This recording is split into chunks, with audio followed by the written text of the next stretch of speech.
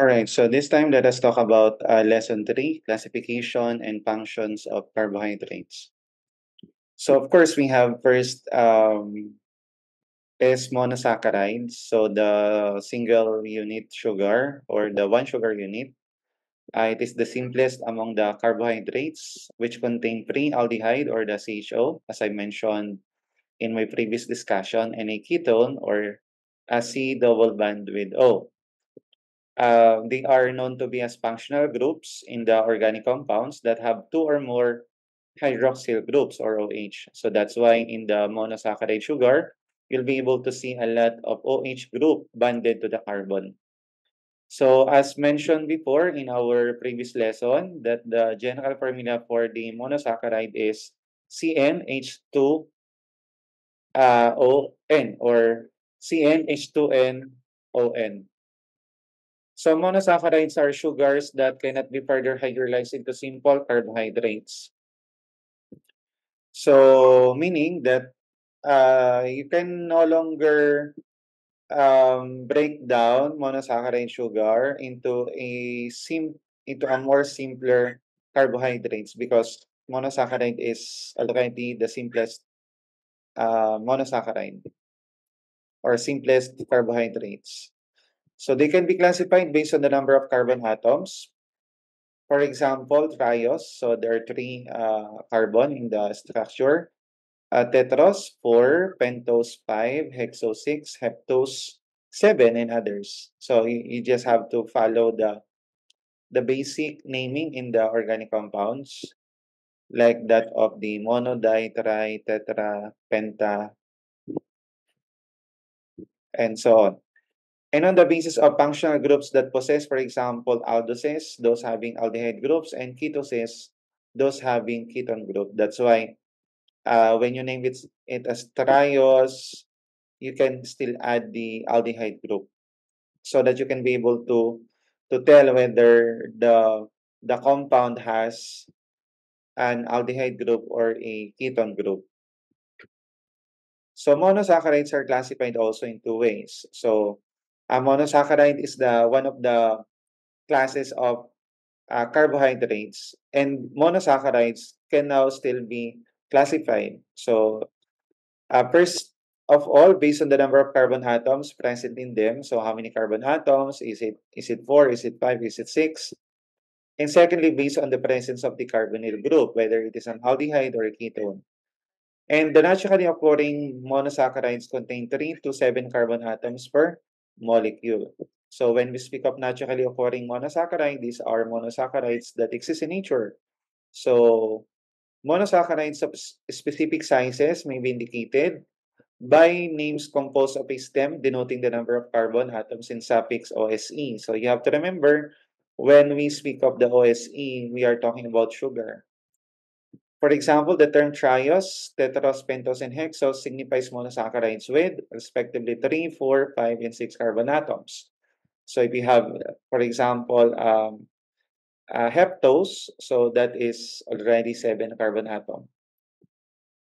So monosaccharides are also classified as ketoses or aldoses. So again, if if the monosaccharide has an aldehyde, it is an aldose. If it has a ketone, then it is a ketose.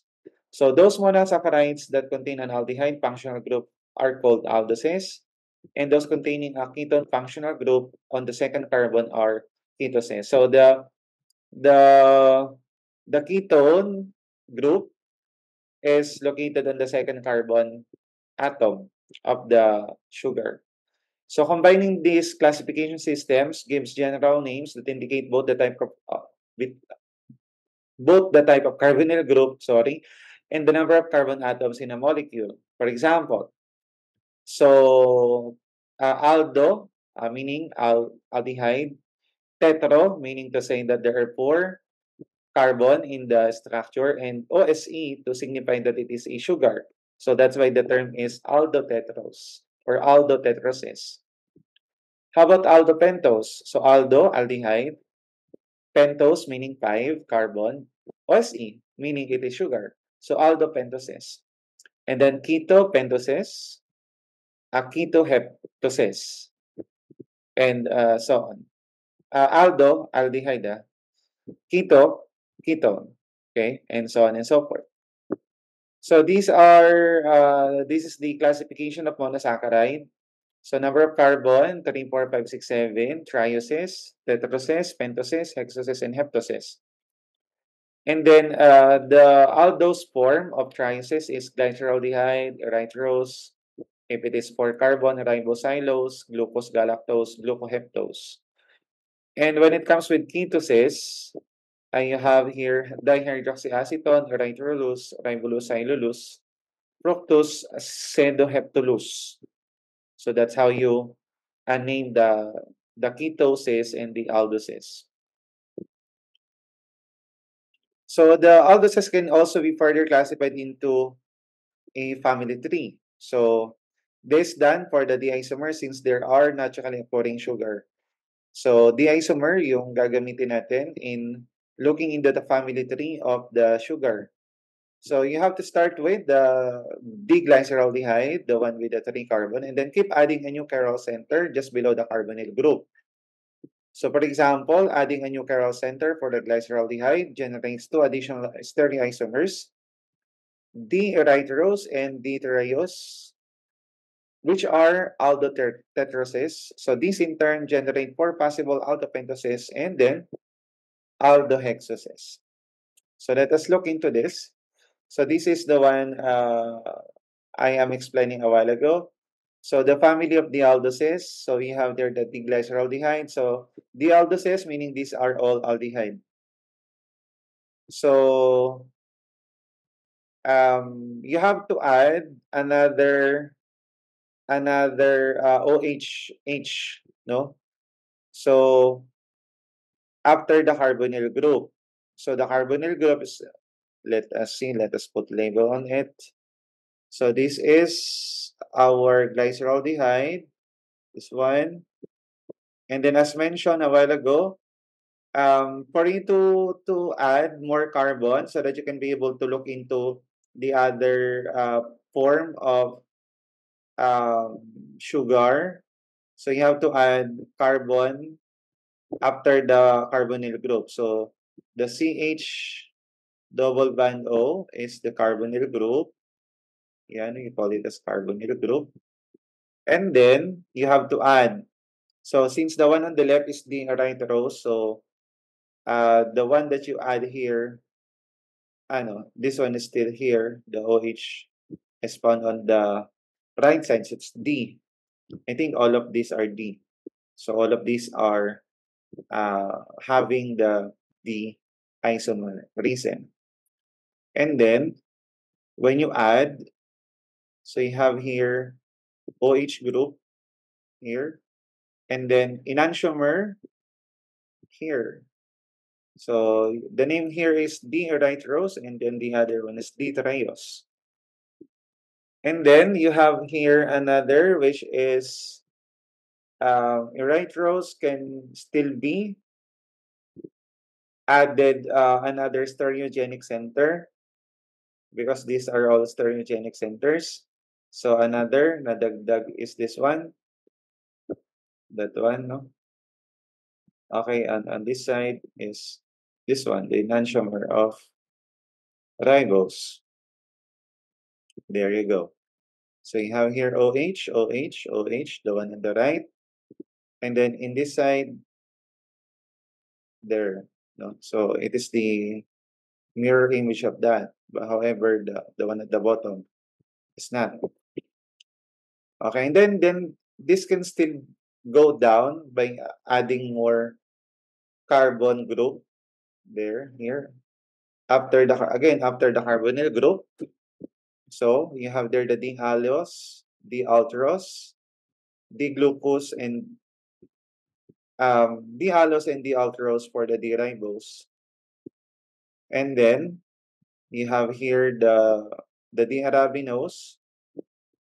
When you add more carbon to it, it will form D-glucose and D-mannose. And then here on the right side, you have there the D-triose. When you add here, you add more carbon to it, so it will be known as D-xylose and lysos. And then when you add more to make it 6, 1, 2, 3, 4, 5, 6, you added here, carbon here, and then the orientation, HOH is there. So you can be able to form on this side, in the lysos, the same thing. Okay? So with that, there are from the glyceraldehyde, it can create the other forms of monosaccharide sugar like the D-allose, D-aldose, D-glucose, D-mannose, D-glucose, D-iodose, D-galactose, and D-talose. All right. So there are the two main differences between aldoses and ketoses. Ketoses contain a ketone rather than an aldehyde, obviously, because the C double bond O is on carbon number 2. Ketoses have one less chiral center than the corresponding aldehyde. So that's why it is one less chiral center because the position of the ketone makes it this carbon is it is not a chiral center because there's double bond O. So the family tree starts with the simplest ketose, dihydroxyacetone. It is built by adding a new stereogenic carbon between carbon 2 and carbon 3. So D-fructose is the most commonly naturally occurring ketones found in many plants wherein it is open-bodied to glucose, thus forming sucrose. So let us look into it. Okay, so you have here the D-ketose. D-ketoses, so our parent structure is dihydroxyacetone. So if you'll notice, the carbonyl group is always located at the center, in the second carbon. So you have here dihydroxyacetone and D-erythrolose. So when you add here on this side. Okay, you add there. And then you add more to it. You'll see the blue is going down. But still it is under D, no? Because the OH group, this one, is found at the right side. So that's why it is the ribulose. And then you also have when you further go down or when you add more, you'll be able to create deep secose and deep fructose. So there are 5 carbons there. So 1, 2, 3, 4, 5. Okay. So I hope that you're getting the idea. When you add, you can be able to add 2 an enantiomer of each other. Okay. Enantiomer in a sense, yeah. No, it's not literally enantiomer just like the examples a while ago. Because if you'll notice here, the per set of OHH do not actually move. It's only the additional carbon oxygen structure, carbon CHO structure, no, has the opposite. So you have here the OH at the right and OH at the left. However, the rest are not. Then on the right side, you have here D-cellulose, no. So still, it is the OH is found at the right side, so that's why it is D. And then, wait, if you add more to D-cellulose, you can be able to create D-sorbose and D-tagatose. So you have here, so 1, 2, 3, 4, 5, 6. 1, 2, 3, 4, 5, 6. In here is 1, 2, 3, 4, 5, 6. That's 6. 1, 2, 3, 4, 5, 6. So they're all 6. They're all monosaccharide. So you have there the D-sorbose and then D-tagatose. Okay, so as mentioned, each chiral center is added below the carbonyl group, generating 2 additional stereoisomers. All right.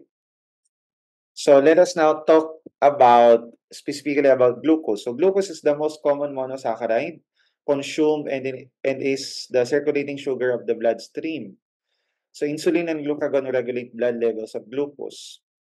So insulin lowers it, glucagon increases the blood sugar level.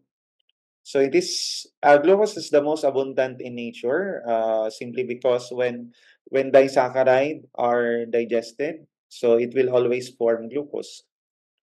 Then it is nutritionally most important, simply because most of the food that we eat, no, contains sugar, and sugar can be broken down into glucose. So grapefruit, good source of glucose, 20 to 30% by mass. Also named grape sugar, dextrose, and blood sugar, which is around 70 to 100 milligram per 100 ml of blood. And then you also have in glucose the six-membered cyclic form. Now, the six-membered cyclic form will be tackled in the Howard projection. No? So how about fructose? So fructose is slightly sweeter than glucose. It is an intermediary in metabolism and is found in many fruits. So one of the form is ketohexose, and the sweetest tasting of all sugar. So it means that it is the sweetest sugar, and it is found in many fruits and in honey, and good dietary sugar due to higher sweetness. So all you have to do is to add a little amount of fructose, and your coffee or your whatever you're drinking, will become sweet. And then if made into a cyclic form, so there are five membered. So there are five sides.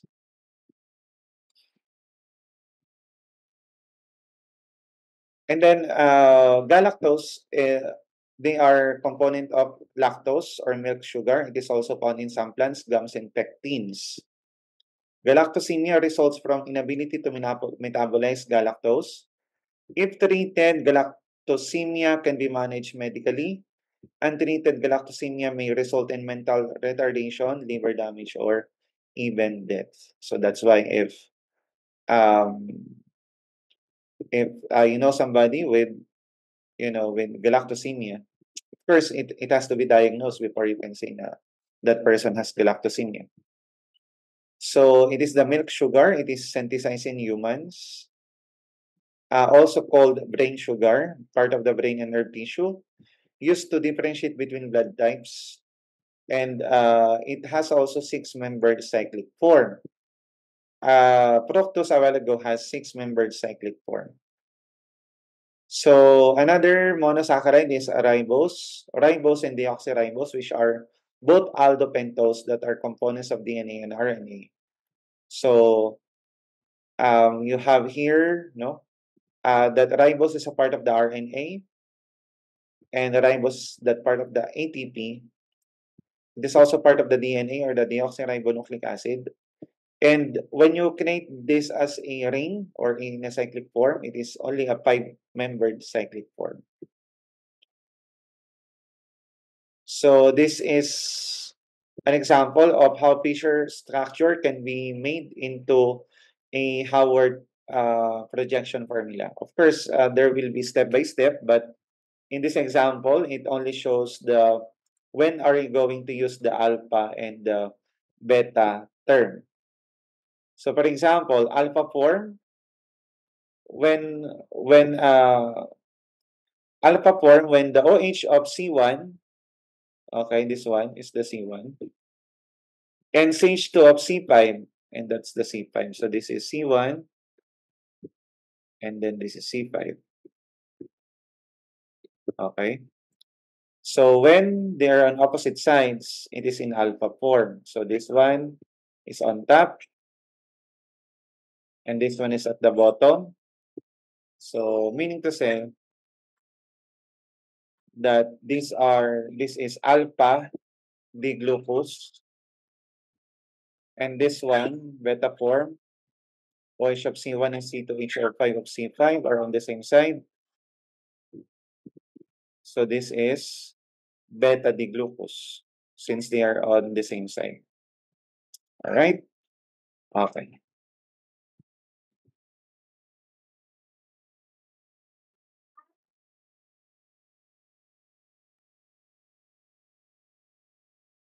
So there are five reactions of monosaccharides, and these are oxidation to acidic sugars, reduction to sugar alcohols, glycoside formation, phosphate ester formation, and amino sugar formation.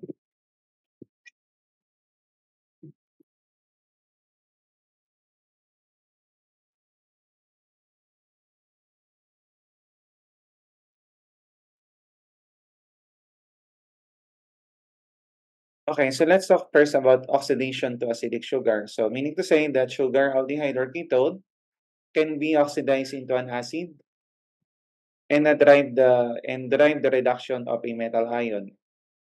So oxidation can yield three different types of acidic sugar depending on the type of oxidizing agent used. So for you to be able to oxidize sugar into an acidic sugar, there should be an oxidizing agent.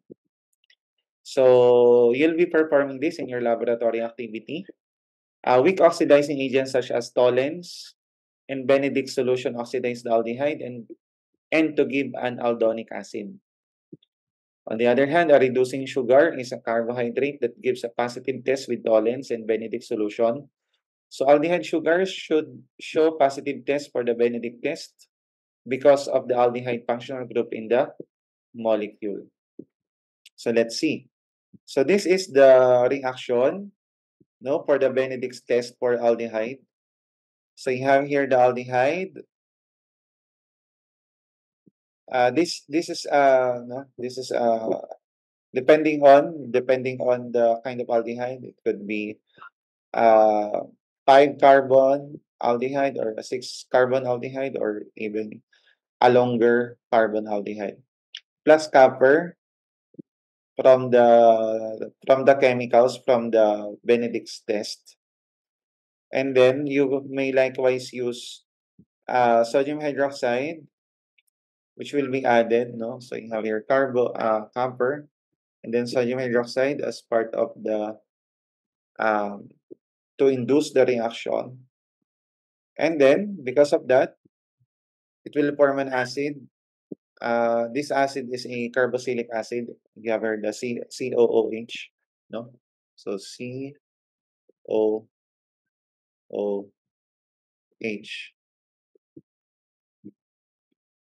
And then you have here the resulting red precipitate or the copper copper to oxide, copper 1 oxide, which is that shows brick red precipitate. Another under the we call that oxidation to acidic sugar is the enzyme oxidation. So in biological systems, enzymes can oxidize the primary alcohol end of an aldose such as glucose without oxidation of the aldehyde group to produce an aldoronic acid.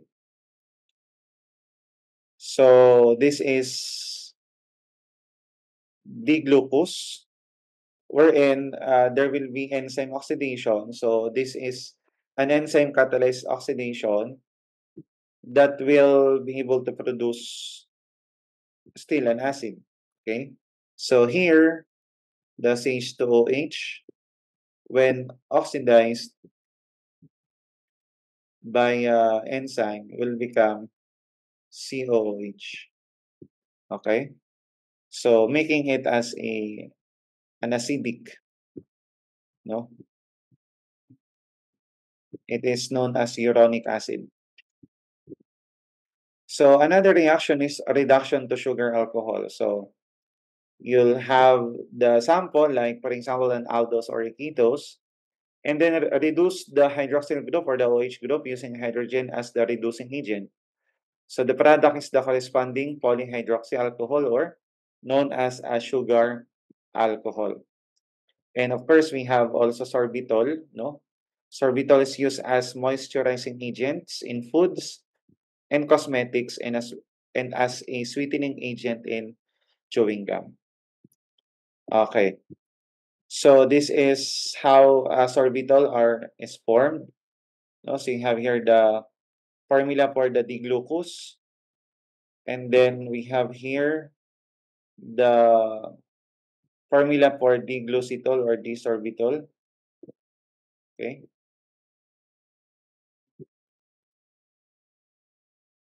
So another reaction is glycoside formation. So for simple carbohydrates, monosaccharide and disaccharide of simple sugars such as glucose or fructose, disaccharide are two monosaccharide connected by a bridging O atom called glycosidic bond as in sucrose.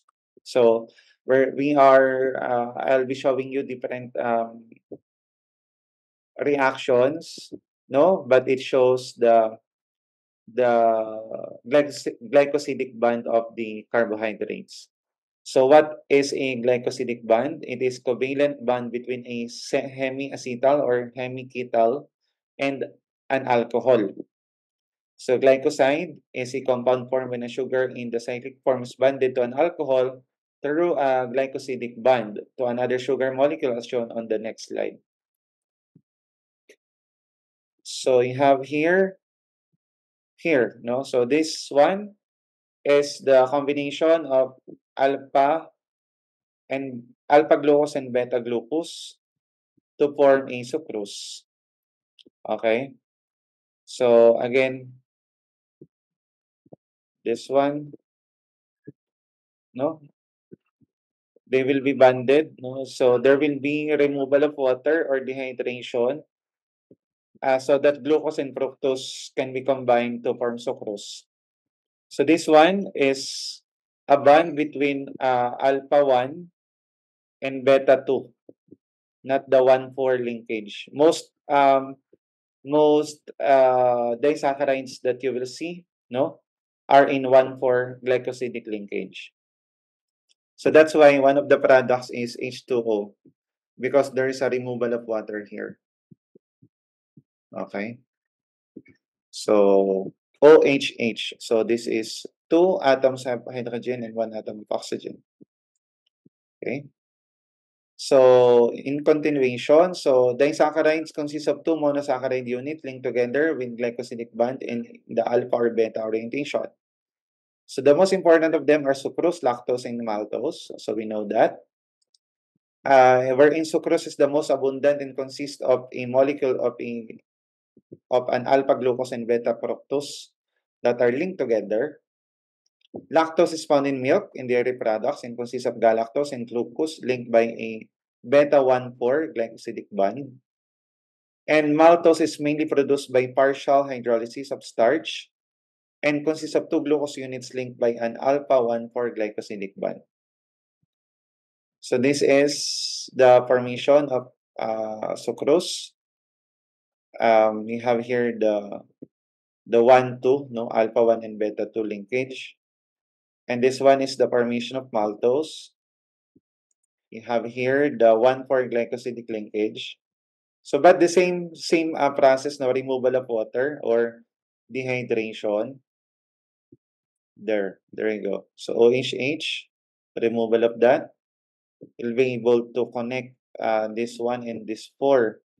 And then you'll be able to get uh, water out of the process. And then this one is the formation of lactose. So you have here beta D-galactose plus beta D-glucose can form B-lactose. Okay, so do not forget to